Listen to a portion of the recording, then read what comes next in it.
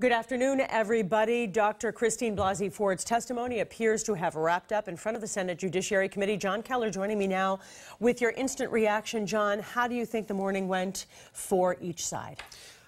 Well, it was a disaster for the Republicans. I mean, I've been saying this all morning. We've done a couple of these little instant analysis updates here, and it just keeps getting worse.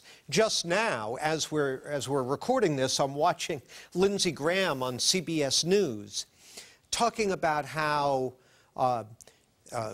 still harping on the polygraph. Who paid for the polygraph? Right. This was all a setup. These friends, this was all a big setup. Well, I don't think anyone who sat through the morning's testimony with an open mind is really going to buy that. She came off as credible and intelligent and no one's fool.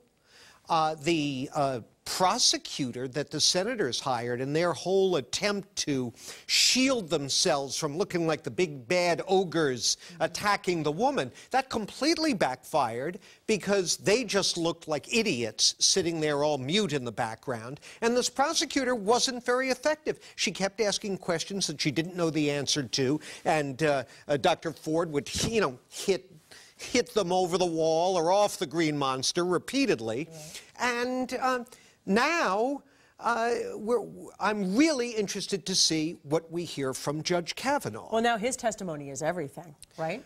Well, and the thing is, I'm not quite sure what he can do. He's already said this never happened. He doesn't know her. This never occurred. He never did anything like this. He denies being a binge drinker and sexually aggressive. So other than repeating those denials forcefully, I don't know, how can he go after her if he says he doesn't know her? We have a lot to hear from. Yeah, I mean, I'm fascinated to hear it, but the whole ball of wax is this afternoon's testimony from him. If he can't really break through, I think he's toast. John Keller, thank you so much. And of course, stay with coverage of Judge Brett Kavanaugh's testimony right here on WBZ, CBS News, and on CBSBoston.com.